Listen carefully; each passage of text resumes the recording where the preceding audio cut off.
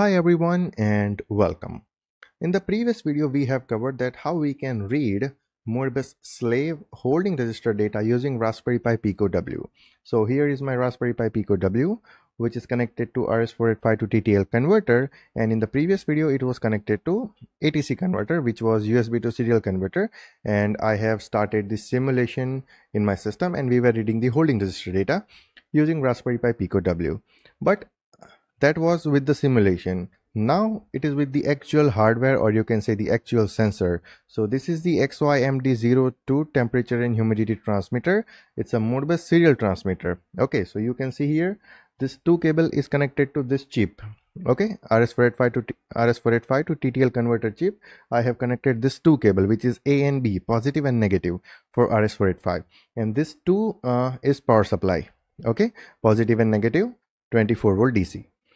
So our target in this video is to read the temperature and humidity sensor data from this sensor, and this sensor is providing temperature and humidity data on the input register. So in the previous video we have covered that how to read holding register data.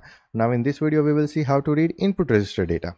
Okay, so I have crafted the general block for this, that how to read input register data from Modbus slave device in Raspberry Pi Pico W with TTL to RS485 converter using MicroPython programming. Okay, so what things you require in this is Raspberry Pi Pico W and TTL to RS485 converter. So I have both of this here. This is my Raspberry Pi Pico W and this is the RS485 to TTL converter. Now whatever sensor or whatever PLC or whatever device you have which is providing data on RS485, you have to connect that device here to A and B. You can see here I have connected it here, A and B cable. Okay, so this is the connection diagram for TTL to RS485 converter and the Raspberry Pi Pico W. You can connect these two things like this, and at the end you can connect your sensor, you can connect your energy meter, you can connect your PLC, or you can connect any other device which is providing the data on RS485 Modbus protocol. Okay, so I have connected this XY-MD02 sensor here. Now we want to read the temperature and humidity data from this sensor. So I have already provided the program here, so we are going to use this program. We will modify this program little bit and then we will see the actual temperature and humidity data in the MicroPython IDE, or you can say in the Thorny. But to work with the Modbus communication on the Raspberry Pi Pico, you have to install MicroPython Modbus library. If you are not aware how to install, then you can watch this video. Okay, now we will open the Thorny MicroPython IDE and we will copy this code here. Okay, copy, paste, and here you can see COM3 is connected and my COM3 is connected to the Raspberry Pi Pico W. Okay, now let's understand the logic. So we have imported the necessary functions and library which is required for Modbus communication. This is the RxTX pins. Okay, if you see the sketch, I mean connection diagram, you can see 1 and 2 is the RxTX pins. Okay, and that I have specified here. Now the starting address is 0 and the quantity we want to read is 3, but this sensor will provide the data on input register and it will provide only 2 data. Okay, temperature and humidity. So we have to modify the quantity to 2 and starting address is 1 for this device. Okay, so we have to write 1 here, and yeah, this is the Modbus master parameter like baud rate 9600 for this device, data bits 8, stop bit 1, parity none. Okay, and we are going to read the input register and we will print the data in the monitor, or you can say in the shell. So let's run this script and see the data. You can see 337 and 434. So 33.7 is my temperature reading and 43.4 is my percentage relative humidity reading. Okay, but now I want data in the proper format. I want to divide these values by 10 and I want to read the data at every second. So for that you can modify the code like this. So let me modify the code.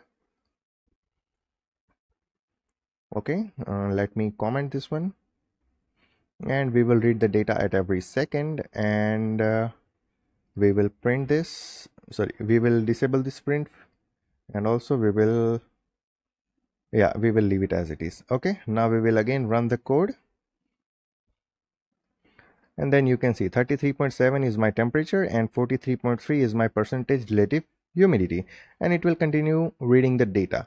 Now if I want to do something with the data, if I want to display it on a screen, if I want to publish it to MQTT broker, then I can use it using MicroPython programming. I can update the code, I can send this data to MQTT broker, and I can monitor the temperature and humidity of my house or of my any place remotely via MQTT. Okay, so this is how you can read input register data of any Modbus device. So this is the Modbus sensor, Modbus transmitter you can say, which is providing the data, which is providing temperature and humidity data serially, and we are reading the data in Raspberry Pi Pico W. Okay, so if you want to use your Raspberry Pi Pico W for Modbus serial communication, which can read holding register data, input register data, then you can use it. Okay, so this is the industrial example you can say, where we have the sensor and we are reading the sensor data using Raspberry Pi Pico W with the help of MicroPython programming. Now whatever I want to do with this data, I can do. It's up to me how I code it. It's up to you how you want to create your logic, how you want to perform the action after reading the data. Okay, so I hope this thing is clear, and this blog is general purpose blog. Okay, if you don't have this sensor, then you can use Modbus slave software to simulate the input register values, but I have the sensor which is providing data on input register, so that's why I have used this sensor to connect with this chip RS485 to TTL converter, and this chip is providing data to Raspberry Pi Pico W, and in the Raspberry Pi Pico I can read the data.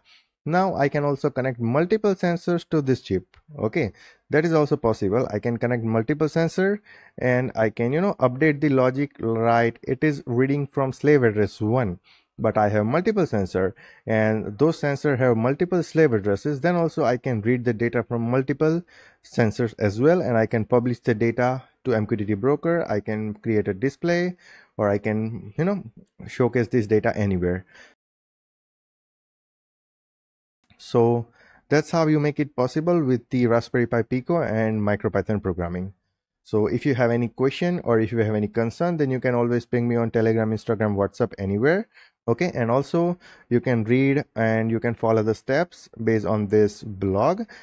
So I hope this thing is clear, and if you still have any question or doubt, then you can always ping me on Telegram, Instagram, WhatsApp. Also you can send a comment on this video, and we will meet you in the next videos. And in the next videos we are going to read the coil status, we are going to read the discrete input status, we are going to write some data. Okay, so all those stuff we are going to see in the future videos, but this video is only about how to read holding register data and how to read input register data.